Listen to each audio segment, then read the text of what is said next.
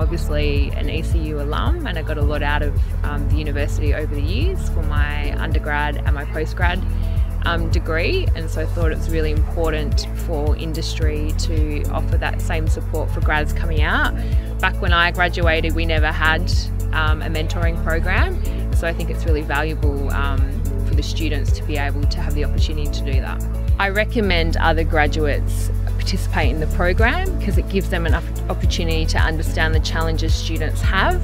They get to give back to the industry, and they can also see the great talent that's coming out of ECU.